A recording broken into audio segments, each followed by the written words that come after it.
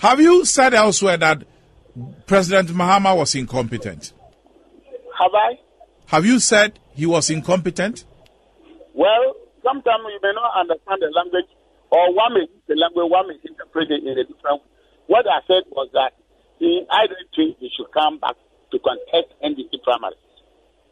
Because I wouldn't say he was incompetent. The Ghanaians would judge, and they judge him by he losing.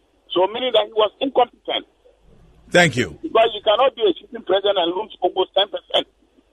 So he was incompetent. And let me tell you quickly, some of the NDC members who are calling for him, they are the people he made ministers, and they looted. I will repeat that word, they looted. Who are those who looted?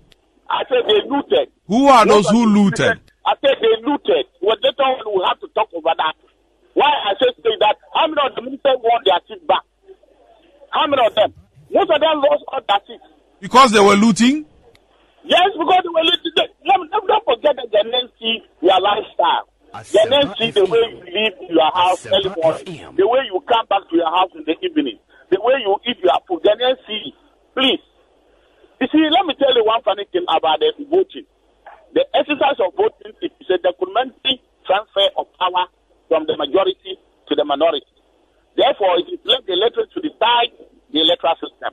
And when the electorate decides the electoral system, it means that the system that they took, that is the correct system. And the system that they didn't go along with is the bad